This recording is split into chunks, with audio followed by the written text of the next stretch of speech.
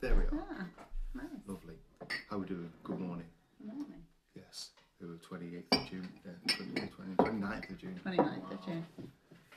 Yeah. What? And it's almost finished, apparently. It's done now. Thunderstorms, and then it's now going to continue rain until next March. We'll have some nice early summer again. And Everybody calls it early summer every year. Maybe it's just summer. it's moved to April. Time. Yeah. It's moved. Yeah. Global warming. Those 2 days last week, it was super warm, and that's it now. No, Finished. that's not true. We've had some beautiful... This English people always do this, right? Yeah, but those 2 days were You have particularly hot. weeks, yeah, but you have weeks of really beautiful weather, and Yeah, then it it was rains, nice and we go, oh well, we're getting the summer this year, aren't we? It's all right. I'm sure the Daily Mail Just will a declare a heat negativity. wave. Declare a heat wave very soon. Yes, I'm sure they will. They like declaring heat waves, the Daily Mail, don't they? On heat wave coming. And we don't then get 17, one, but coming in 3 weeks' time on the long range super forecast because there's a touch of warm weather somewhere halfway around the world. Yeah, that's always good.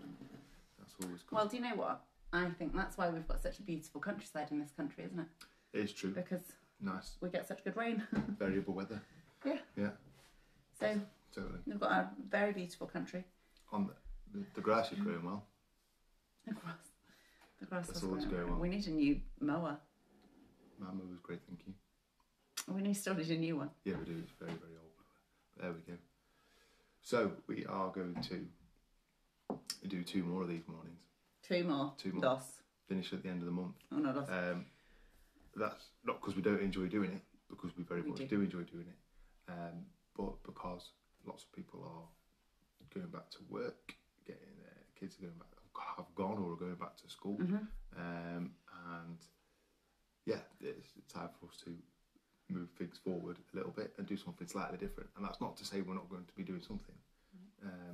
I have been wanting to start doing a little podcast for ages, so we're going to start doing that instead. And then we'll put that out every week. I think we'll probably record it on a Wednesday. We're going to do a video. I'll just turn up, you know. There'll be a video part, which will go on YouTube, and then there'll be actually just a listed part that will go I am on. literally just hearing this for the first Well, time. it's good. It's good. I'm glad you know. You know now. It's called Rolling With It. Rolling with it. And then there'll be a recorded part. Just because, particularly my features, people prefer that. Thanks, Ian. You know, sad face at the stop. But, you know, might be more concise. There might be more Useful content. more useful content in the podcast. Yeah, I think the thing is as well, it's We have been that like quite focused on a particular topic or thing. 3 months of lockdown now. And, you know, as things start to ease up, you know, we put this in place when lockdown started to kind of help continue a level of community and keep people connected. And it's been brilliant for that, hey? Yes. That as people are able to connect more and more in the real world. The real sense. Yeah. Yeah. Yeah, that's what New we're going to. season, new things. Going to move things around a little bit. At some point, I'll be potentially back at work as well, which does mean At different some start point. times. I mean, Yeah, who knows Who when? knows, you know. Let's be honest. potentially different start times and things like that. So some mornings I won't be able to do this Anyway, at all. yeah. Anyway, so better to plan for that rather than just stop suddenly. Yeah. So we're going to do today and tomorrow, and then we'll have to get used to just having coffee with each other, which, you know, Controversial. don't know about that. Actually talking to you We'll see. without some sort of like video mediation. Yeah, third party. It's true. But it's definitely been a summer like that. I did a post on from Daily Focus about having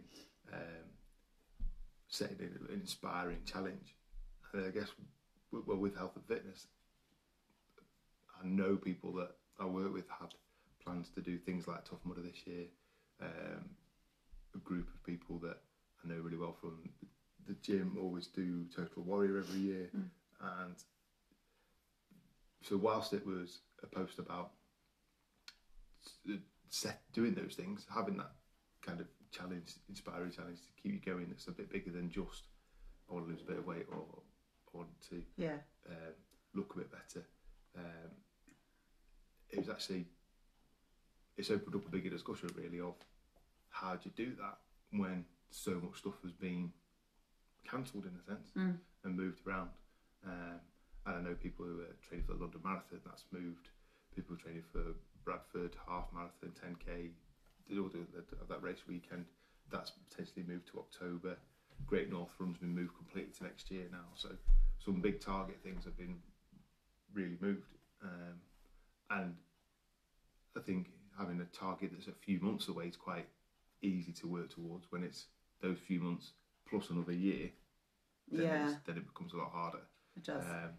And I think it's probably the same for things like holidays that people have had to cancel or like really put on hold. It's hard to look forward to that when it's now going to be another whole year away, or what do you do instead? So yeah, it's a strange time for that. It's a strange time for that, and I guess we've always had kind of quite long-term things we're looking towards from time to time. So it's not so much to those longer-term kind of challenge things aren't. For me, stuff tends to come around fairly quickly if you don't think about it. If you don't think about it, yeah. As in, if you don't start to think about it and plan for it, Yeah. quite a long way in advance. But at the same time, you know, what do you focus on right now as a positive thing? Yeah. I think though that there's kind of small things that you can put in place in the meantime. Right. And so if you have, I mean, you know what I'm like. We plan a holiday. I will think about that holiday all the time, and I'll plan it and I'll research the area, and you know, and that's okay if the holiday is in a few months. But actually, if you've had a few months and then your holiday gets cancelled because global pandemic, and then you have to wait like another year or whatever it is. Actually, that can feel pretty deflating. And I think to have those small goals in place along the way. So like, for instance, I know some people who have booked like to go to a few gigs next year when things like that open back up. So they've got kind of smaller things to look forward to that they've not been able to do so far this year. So I think they've booked like four different gigs that they can go to. That kind of thing, I think, helps because it gives you smaller things that you're looking forward to along the way. I mean, there is a school of thought, research school of thought. It's not just Mark's school of thought. Not just my school of thought. Although that having smaller things like that is actually more fulfilling than bigger one-off kind of things. Yeah. Often the example might be a big holiday, that the actual anticipation is bigger than the actual holiday. The actual thing itself. I think the same could be said for maybe waiting for years and years and then getting your dream car. The kind of anticipation of getting your dream car is bigger than the actual. Well, now I'm just driving a car. It's better, but it's not much better than the kind of normal car I used to have. Even just things like kind of putting in weekends. So, for example, go camping for a weekend, or rent a little cottage for a long weekend, to have a staycation, like plan a weekend at home where all your social media gets turned off and your phone gets turned off, and you like have nice things at home and like you're away and you completely disconnect. You're right there, love. Yeah, sorry. And kind of, get nice food in and get some nice drinks in and watch movies and just have a family weekend or whatever. I guess the difficulty is partly as well because some people are still needing to isolate and still being very cautious because of either their own issues or issues of people they're close with, things like that. So it's a tough one in that you can look at some things now and go, actually, I don't know why that's not going ahead. Or there's been obviously people gathering together and we don't know yet, has it had an adverse effect or not? can almost guarantee if it was kind of like actual organised event someone was responsible for in a big way, then something would go wrong, wouldn't it? You know. Well, I don't know. I mean, the thing is, you've got to. I don't know. We're not the ones making the decisions, are we? We're not the ones with all the research in front of us. And I can think that I've got a handle on it and I've got a bit of an understanding and some basic science knowledge and whatever. Yeah. But I'm not an epidemiologist, and I'm not the one. Wow, kind what of. do they do? Aren't the epidemiologists the one that? Have I just used the wrong word? I don't know. Google it. I'm sure it's the right word. Epidemiologist. Isn't that to do with? Epidemiologist to do with skin. Well, I mean, whatever it is, the people that know this stuff, I'm going to find out. Pandemicologists, is this? You're a pandemicologist. I don't know. Yeah. What's up, darling? Anyway, my point was, we're not the ones making those decisions. And so the best thing that we can do is, whether we agree with them or understand them or whatever, is abide by them as much as possible. Yeah.